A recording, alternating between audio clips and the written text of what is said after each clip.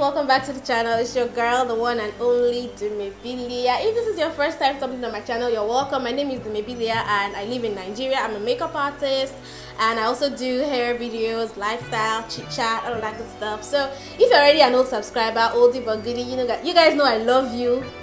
Woo.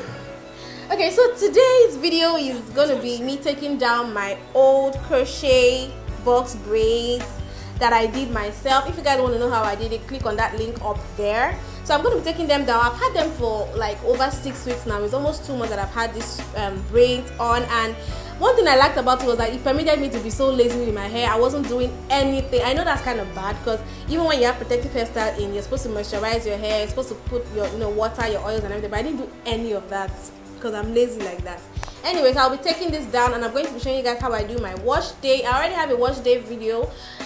That's it up there, check it out. But this one is kind of like an updated, easier, faster, more friendly, more lazy girl friendly because I'm lazy. I keep saying that because when it comes to hair, I'm kind of lazy. So it's kind of like a faster, updated version of my deep conditioning stroke wash day. So if you guys want to know how I do it, keep watching, guys.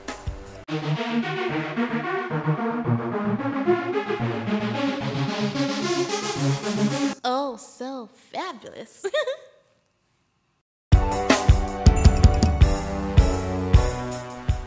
The beauty about this crochet is that it's reusable, and you guys can see that it's still so neat, which is one of the reasons that I didn't take them down probably earlier, because oh god, I'm going to miss them. I really enjoyed having these braids, but now they have got to go.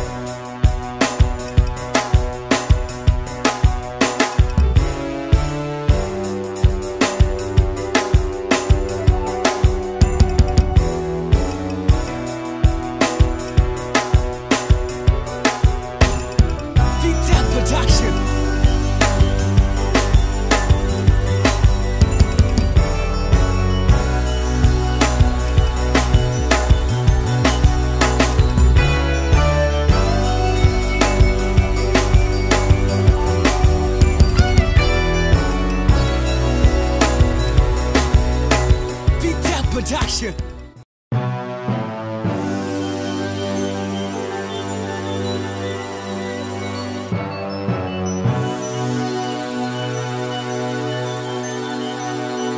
Guys, I'm done finger detangling my hair and also combing it with my white tooth comb. So what I'm going to be doing is I'm going to be washing my hair right now, and I'm going to also condition my hair. So I'm going to be using warm water. I already boiled my water in my kettle. So now I'm going to be using this shampoo. This is PMV organic hair shampoo. It's from a random brand. I met them at a fair and I decided to give her product a try. I believe it's homemade shampoo. So this is like specifically for natural hair, as you can see here, and it's a liquid black soap. So I'm going to be using this, and I tend to wash my hair 2 or 3 times because my hair is really dirty. After washing my hair with the shampoo, the next thing I'm going to be doing is I'm going to be using this conditioner. This is the Tresemme conditioner, and if you guys remember, or if you watched my last video where I went to a hair salon, I'll just link it up here. That was where I got introduced to this conditioner, and it was so awesome. I had to get one for myself. So I'm going to be using this to condition my hair, after which I'm going to come right back here to show you guys how I do my deep conditioning. So guys, I'll be right back. Guys, I'm done washing my hair. I'm just going to be showing you guys how I mix my deep conditioner. So guys, right now I'm just going to be mixing all these ingredients to make my own homemade DIY deep conditioner for my hair. So these are the things that I'm going to be using. It's similar to what I used in my last video where I did my natural hair wash day. So I'm going to be using some eggs. I'm using 2 eggs right here. Then this is my shea butter, and you guys can see it's in like solid form. I'm going to just melt that right in. Then this is my Jamaican black castor oil. This is my mayonnaise. So I'm using this in place of hair mayonnaise because it's going to work the same. And this is my coconut oil. So I'll just be mixing all of this in here and then applying it to my hair and allowing it to steam for 30 minutes.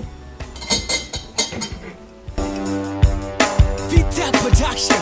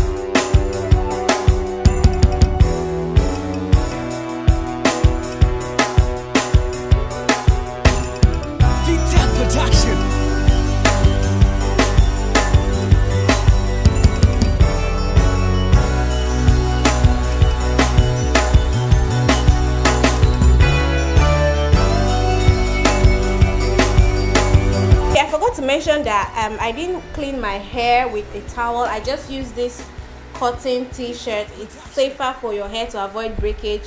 You know, either use a microfiber towel or you just use an old cotton t-shirt to drain out some of the water, but you don't really remove all the water from your hair. So you guys can see my hair is really bouncy and it's extremely soft, and I'm liking how my hair is looking right now. You guys can see the shine and it's clean and all that good stuff. So I'm going to be applying my deep conditioner mix that I made here. I'm going to be applying it on my hair, but what I'm going to be doing, which is different from what I did in my last natural hair wash day, is that I'm going to be dividing my hair into sections and twisting them before I apply this. That's what I'm going to be doing differently. So this is actually easier and less tedious than the other method that I showed you guys. So when I do that, I'm going to be covering my hair using this cap, and then I'll be steaming my hair for 30 minutes. So let me just get right into that now, guys.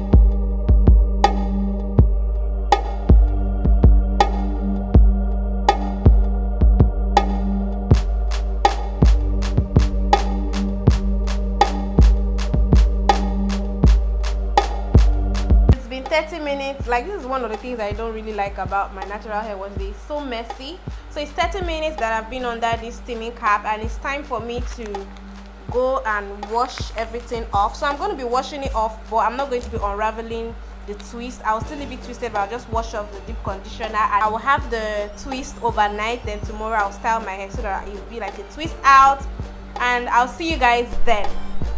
Hey guys, so I'm back. This is the next morning. I just did my makeup and now I'm gonna style my hair.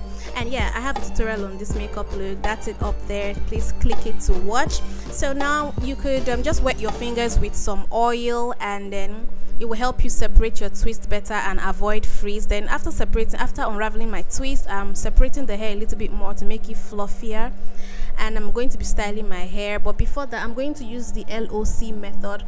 In my spray bottle there I have water, deep conditioner, and some oils, like of course my coconut oil and my black castor oil. So I sprayed that to make the hair a little bit damp. Then the next thing that I applied is the oil, and it's from the same brand that made my hair shampoo that I used to wash my hair earlier. It is the PVM organic hair oil. It has black seed oil and a herbal mix.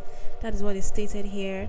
It helps, it suits the scalp, and it suits the scalp condition that cause inflammation, flakiness, and sensitivity, and encourages growth of the hair. It's like ice cream.